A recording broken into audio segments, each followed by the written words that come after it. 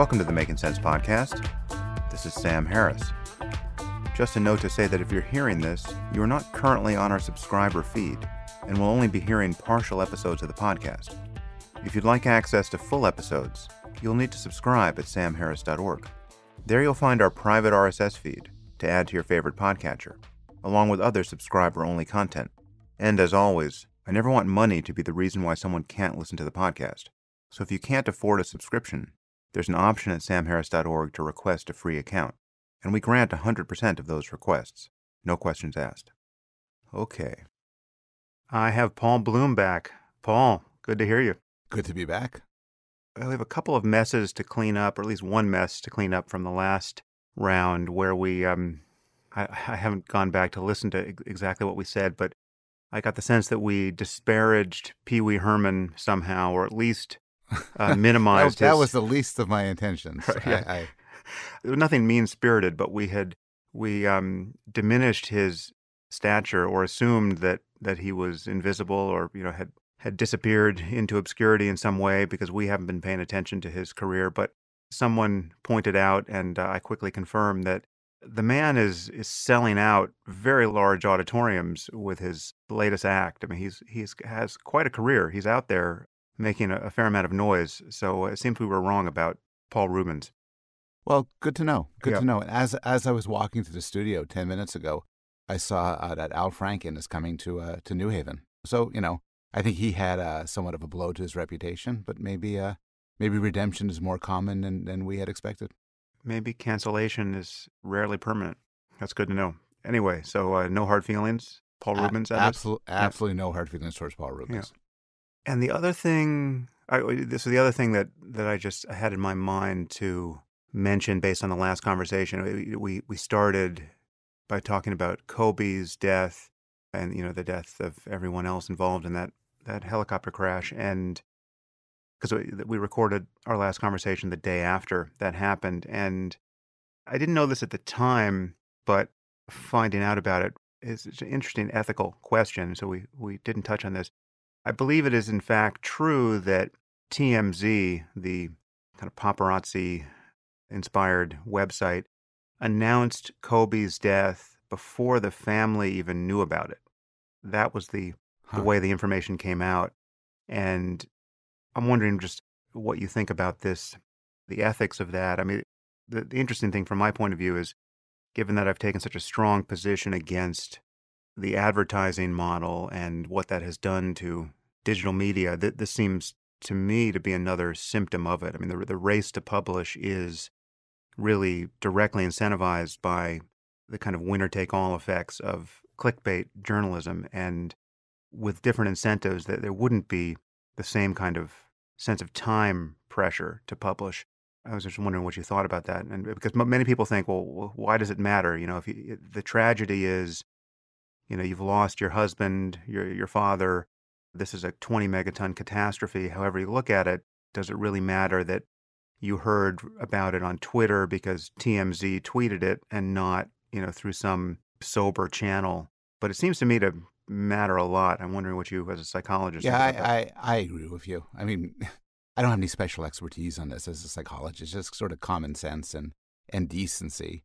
If somebody's, father, daughter, wife, whatever dies, you want to be told in a sober, controlled circumstance. You don't want to, find it as a hashtag. Yeah. And I think, for the most part, news sources are often particularly well behaved in this way, but some of them aren't. And there is a sort of Darwinian battle for clicks and for attention. And so some don't play by the rules. And, I think in some way there's a question of what should be legally allowed, which I actually think a lot. But there's also the question of what's sort of morally atrocious. And something could be, you wouldn't want the law to punish them, but you want to also say that's kind of despicable.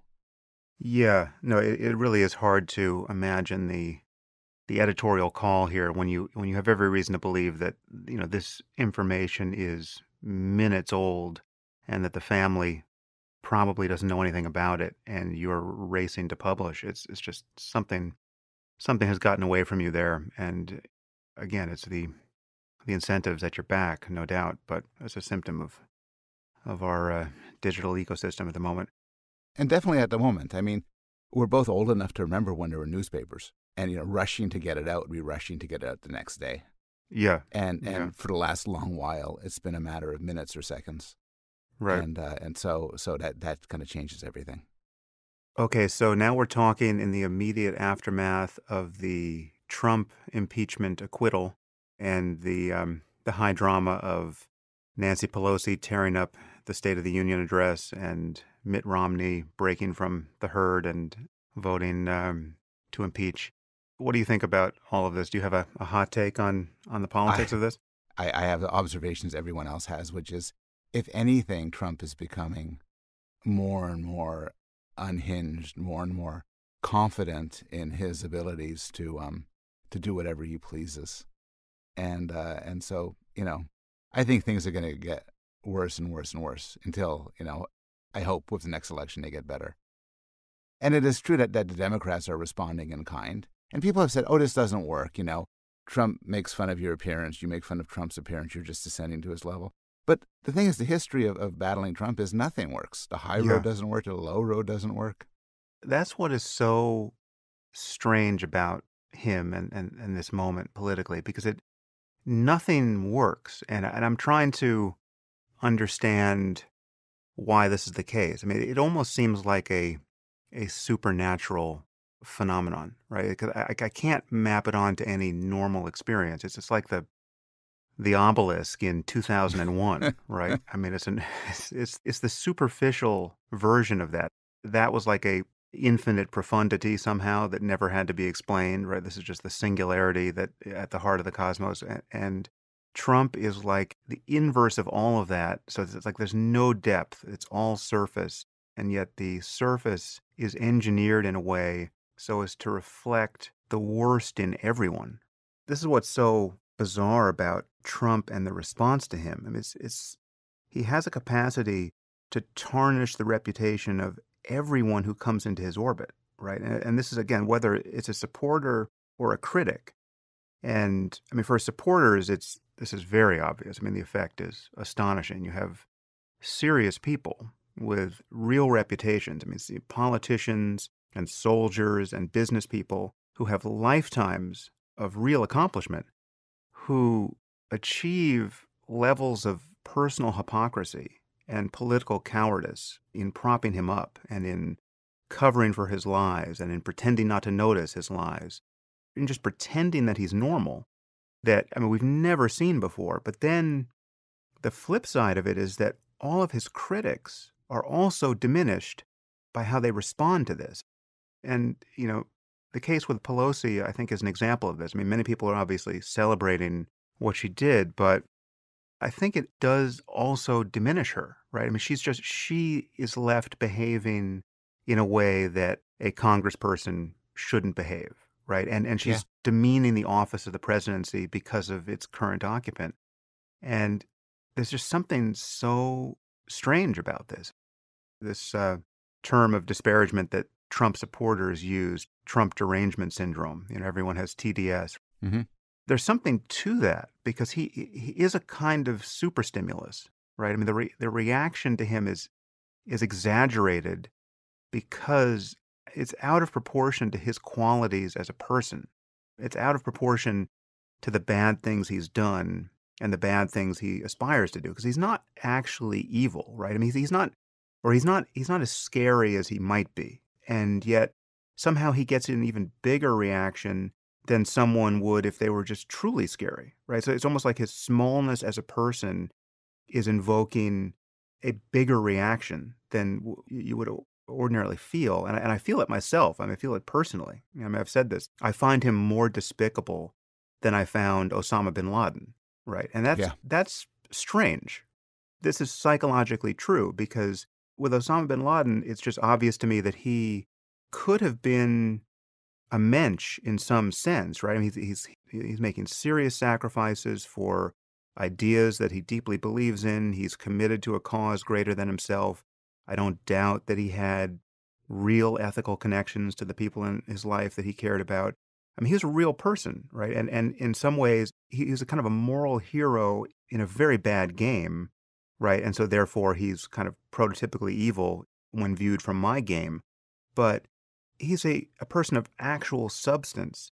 He's just committed to the wrong ends, whereas Trump is the negation of all of those things, and yet he's president of the United States. And that the perversity of that juxtaposition is just fucking crazy making. And that's how you get this outsized reaction, or at least that's my interpretation of it. So there's some people, I agree with all of that, but there's some people who have made contact with Trump and haven't been degraded. It's a very small list. I'm thinking of who's on that list? Well, there's quite a bit of conservative writers who, when Trump came into power, they sort of said, this guy clashes with all of our principles. Right, and the never-Trumpers. The never-Trumpers, like Jonah Goldberg, for instance. David Frum, yeah. Yep. And they said, even though this is going to get me kicked off Fox News, I'm going to lose some revenue, I'm going to lose some fans, I'm going to sort of stand up for what I believe. And, they paid a sort of financial and sort of professional price for it. And now we have, Mitt Romney.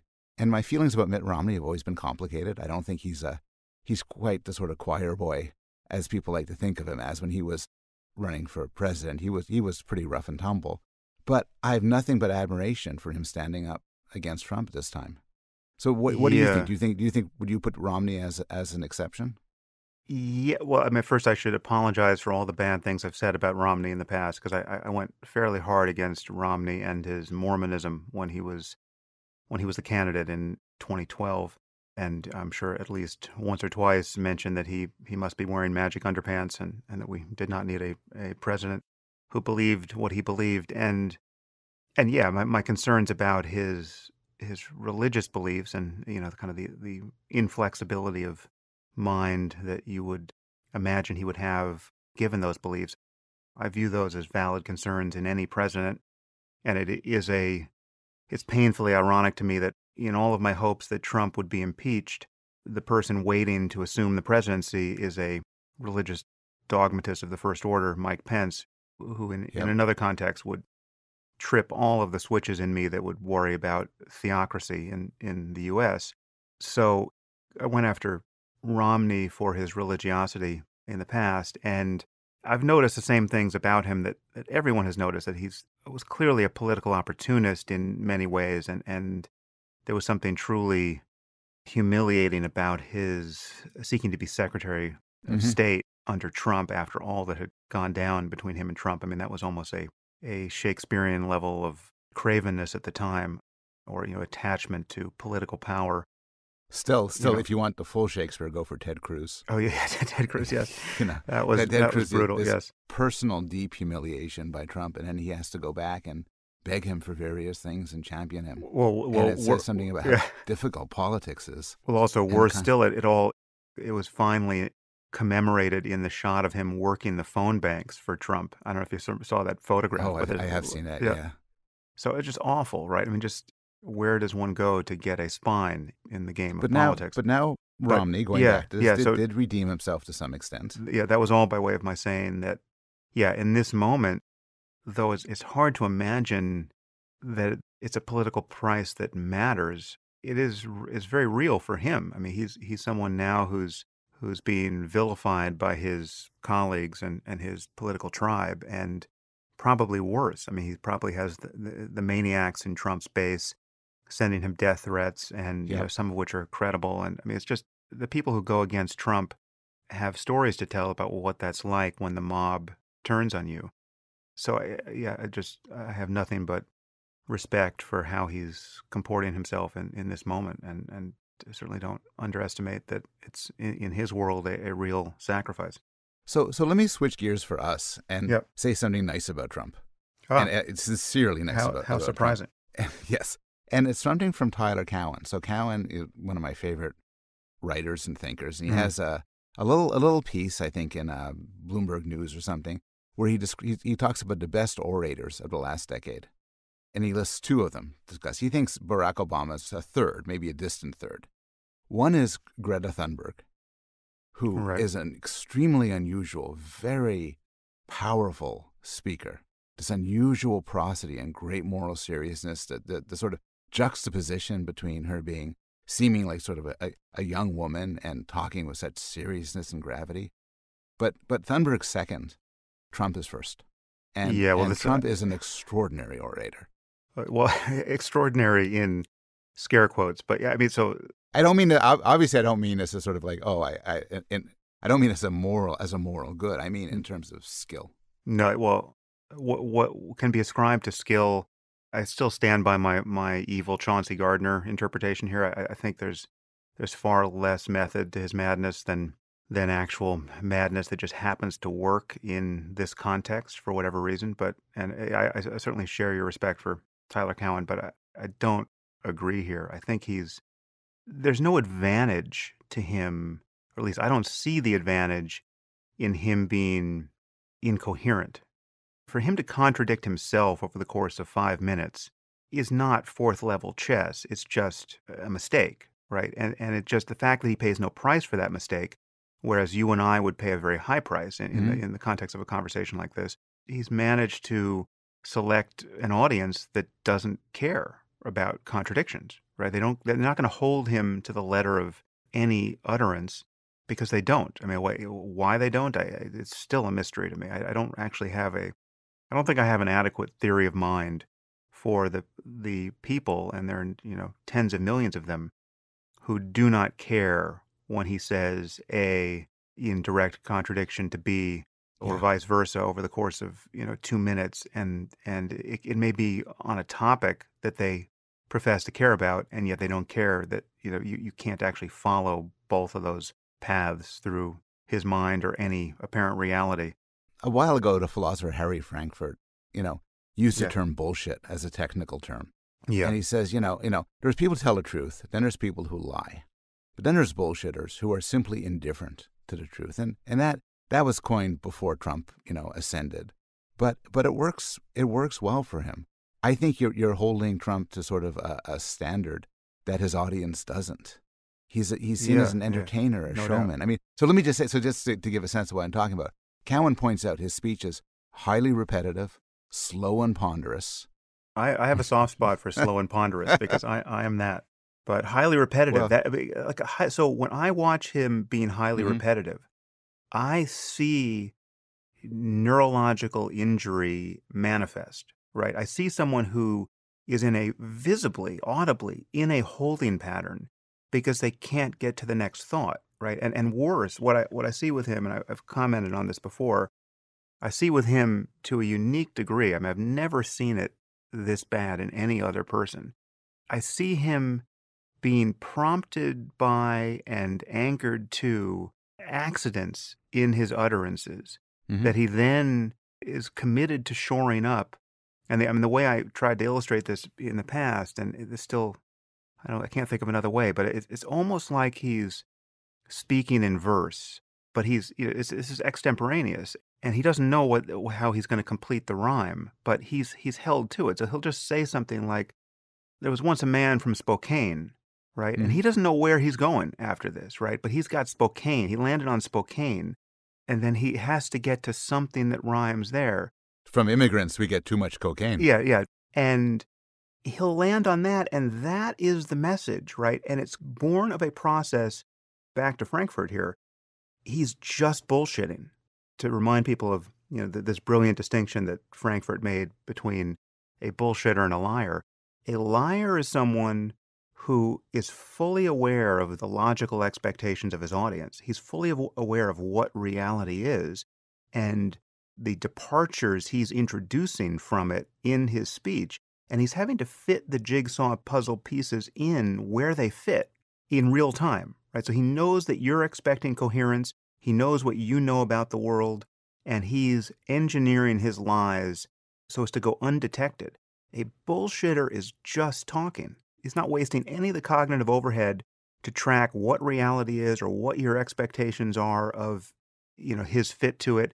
And he's just creating a mood with the way he speaks and bloviating and confabulating. And that's what Trump is doing to a degree that is truly unsurpassed. And in any other walk of life, he would immediately be recognized as a con man and a fraud and a bullshitter and someone who can't be trusted, and certainly someone who can't be given significant responsibility. And yet it works in this country at this time in the presidency.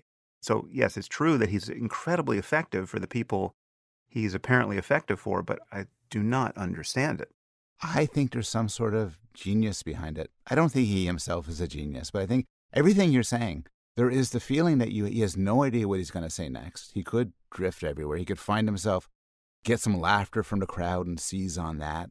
And it's so different from the standard polished presentations one gets from a typical politician. I mean, to some extent, I've listened to some of Jordan Peterson, and Jordan Peterson is 1,000 times more articulate. Yeah. And smoother and clearer. Well, you get somewhat of the same hilarious. feeling. It's hilarious you said that, because I've actually said the same point about talking in verse and completing the rhyme. I've said about Jordan too, in my moments of the greatest opposition with him, that there is a quality where he's not doing the reality testing that I would want him to do. It just sounds good what he's saying, and if you actually bring him up short and say, okay, what do you actually mean by, God or faith or whatever it is in this sentence, then it goes into the ditch.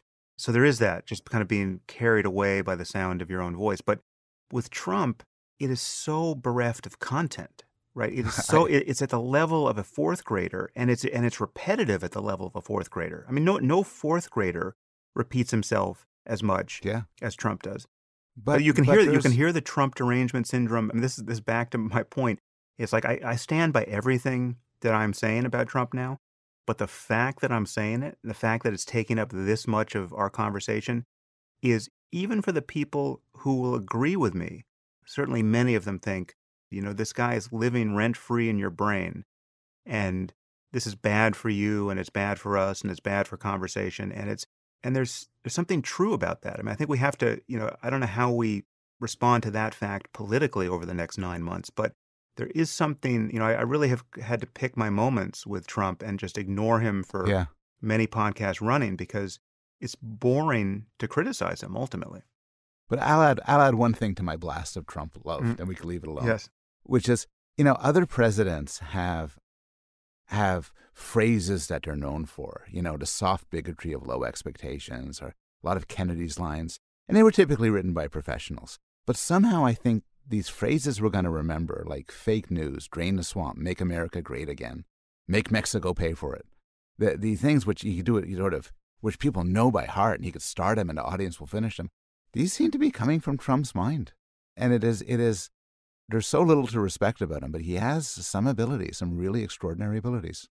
Well, he has one ability is, again, this is whether you call this an ability or a symptom, that's debatable. But he is utterly shameless, right? He's scandal-proof within his own mind. He just cannot be derailed by being shown to be at odds with himself or with reality, and that, again, is one of these crazy-making things, that he can lie 16,000 times and never pay a penalty for it. Well, you're talking substance, and I agree with that. But I'm thinking about style. And thinking about the analogy, I was listening to a podcast by Jordan Peterson, which I don't do, but I just wanted to listen to what he sounds like, what his book talk is. And there's something about it where you don't want to shut it off. You have no idea where it's going. And Peterson does something which Trump doesn't, which he displays genuine curiosity and interest and energy, a range of emotions you don't normally hear in this kind of talk. And there's something about it. He's a very good speaker, but there's a kind of free associative, meandering, somewhat confabulatory thing going on, in that there's not a rigorously honest reality testing. And again, I like Jordan a lot, so it's, this is something I've said to his face and on stage, and so it's, this is not me saying anything behind his back that I haven't actually said to him, both in private and in public. And it's just, on some level, it's a different, he has an account for why this is a feature, not a bug. He thinks that, my slavish attachment to reality testing and logic is something that is a symptom of my own, rigidity and lack of awareness of certain truths that can be, bivalenced, or, however, I'm now just making up words that and putting them in his mouth. But he's more comfortable with paradox and a mythopoetic take on reality than I am, certainly. But none of that is, it would be amazing to know that behind closed doors, Trump is very different. Everything I've said about Trump, and this is amazing, this has gone on much longer than I anticipated, but More Trump derangement syndrome. Yeah, no, it's true. I've let me comp to it, but I think it's. I would add that I think it's warranted. Everything I've said about Trump and my, evil Chauncey Gardner thesis is Hmm. readily disconfirmable. I mean, it could be disconfirmable in a matter of 15 seconds. I mean, he would just have to say something that I would imagine he's incapable of saying.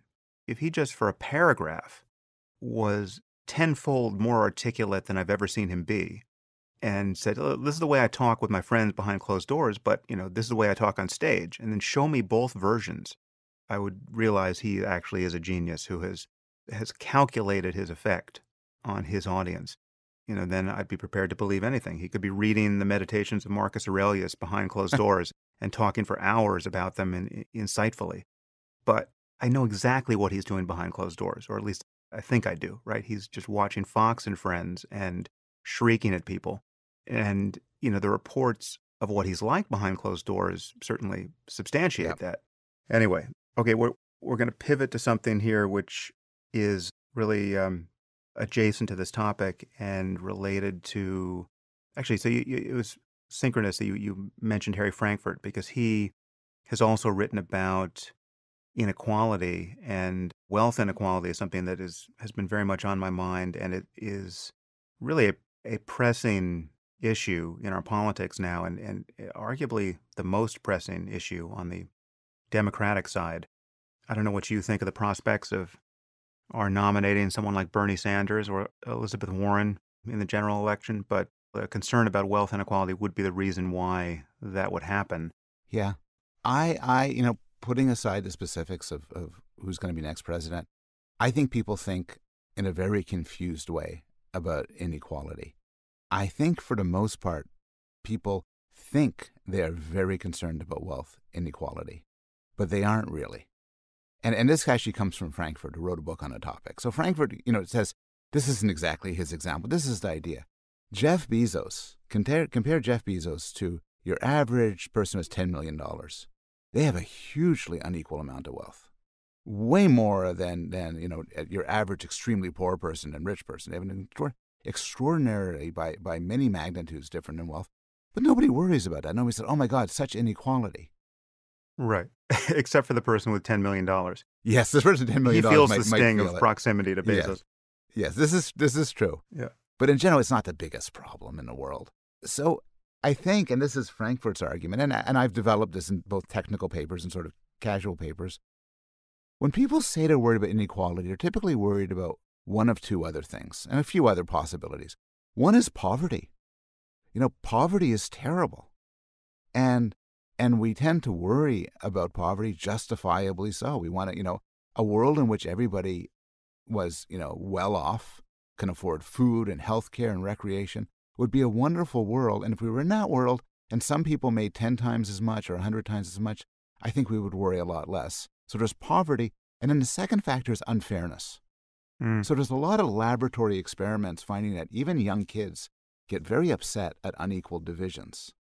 But these are always cases where the unequal divisions are arbitrary. If you switch it a bit, so that say one person works harder than another and then makes more money, the kids are happy with the unequal divisions and they get annoyed when the divisions are equal. And the same thing for adults. Regardless of the society, people actually want unequal societies. If you offer them total equality, they'll reject it. They want unequal societies so long as the inequality is calibrated to natural gifts or effort or some sort of thing that doesn't seem unfair. Not many people are that upset that J.K. Rowling is so rich. If you'd like to continue listening to this podcast, you'll need to subscribe at samharris.org. You'll get access to all full-length episodes of the Making Sense podcast and to other subscriber-only content, including bonus episodes and AMAs and the conversations I've been having on the Waking Up app. The Making Sense podcast is ad-free and relies entirely on listener support, and you can subscribe now at samharris.org.